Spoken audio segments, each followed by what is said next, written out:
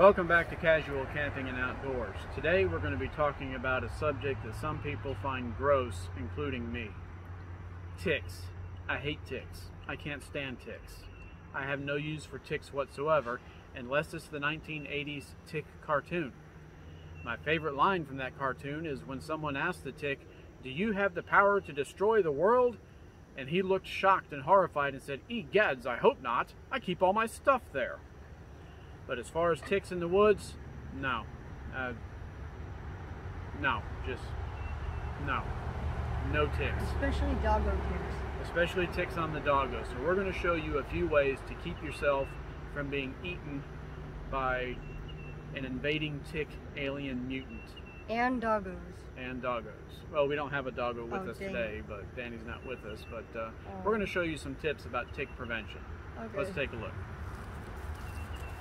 First thing you should do if you're going to go hiking in the woods is make sure that you tuck your pants into your boots. So I'm going to unlace my boot here and I'm going to show you exactly how I've done this. These boots are Rocky boots. As you can see, they have been through the ringer more than once with me.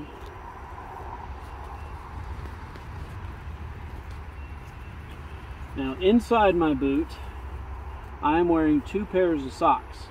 Got one pair of socks under my pants.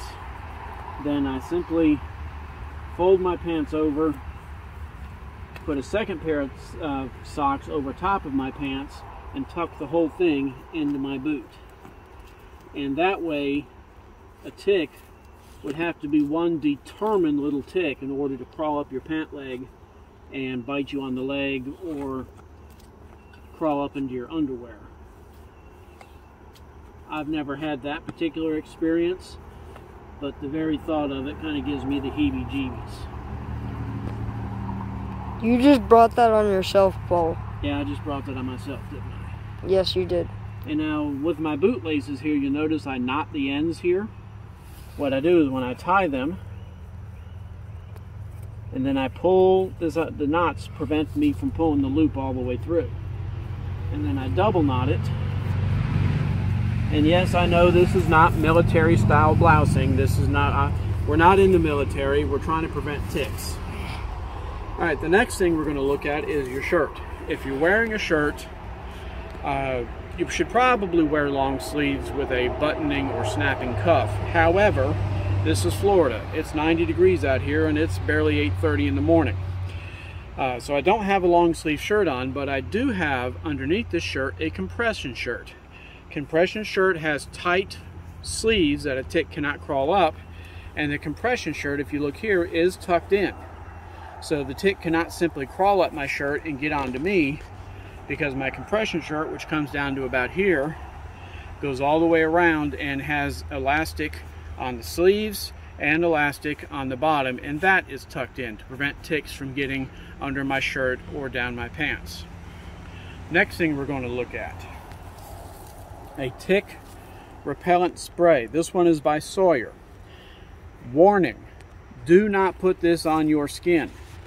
Do not put this on your dog or your cat.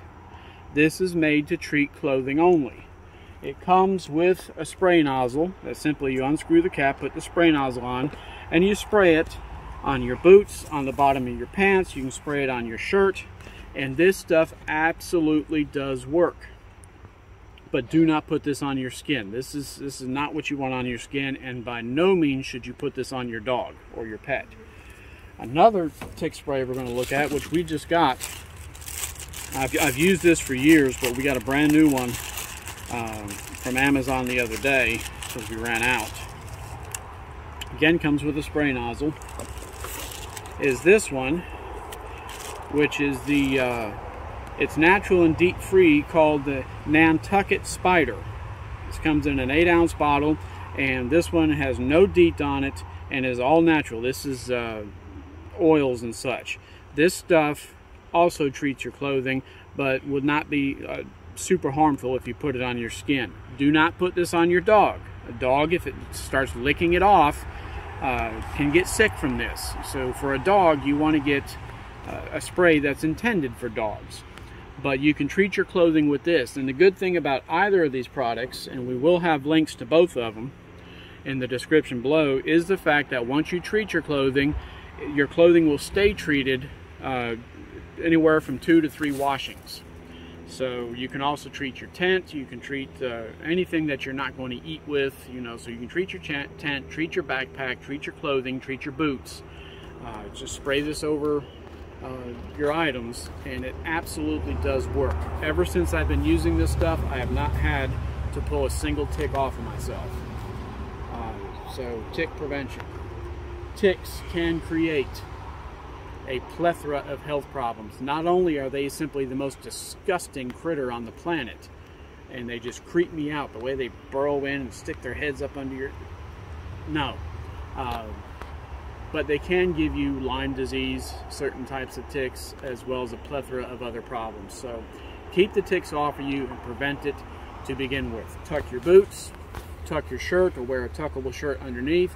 I recommend a compression shirt because you get that tight fitting that the ticks can't crawl under, as well as the moisture wicking properties, and use some type of a tick repellent.